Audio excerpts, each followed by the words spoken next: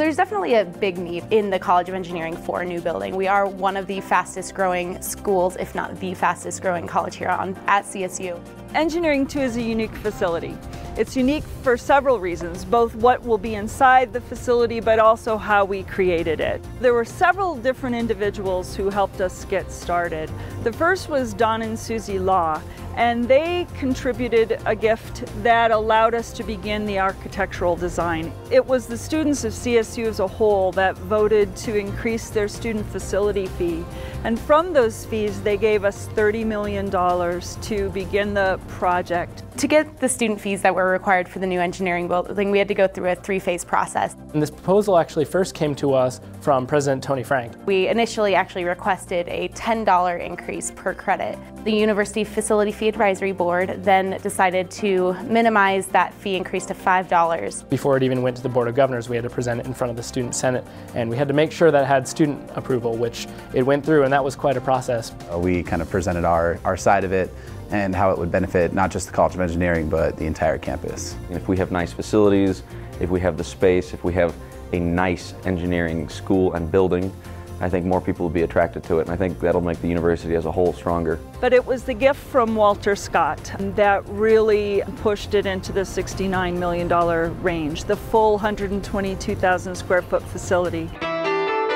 The new engineering building is going to be truly an interdisciplinary building which brings faculty, students, and researchers all across the College of Engineering under one roof. Engineering 2 will enable us to bring researchers together, and it's going to enable us to sort of take an interdisciplinary approach that up until now we've been doing, but not as well because we've been so separated. In the same way that we collaborated with many different individuals and groups to construct the building, what will be in the building is really unique as well. This building is going to bring a lot of new facilities and it would add to the existing strengths that we have here at CSU. We selected 4 different groups of faculty and students to occupy Engineering 2. Those groups are biomedical engineering, bioanalytic devices, they include environmental engineering, and they include synthetic and systems biology.